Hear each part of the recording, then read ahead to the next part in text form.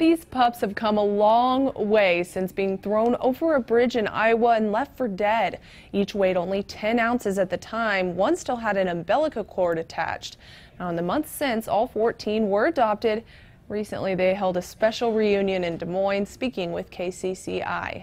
It's just amazing how they've grown and progressed and flourished. It gave me goosebumps because really the only time that we've seen them was the day that we met all of them out there in this tiny little room.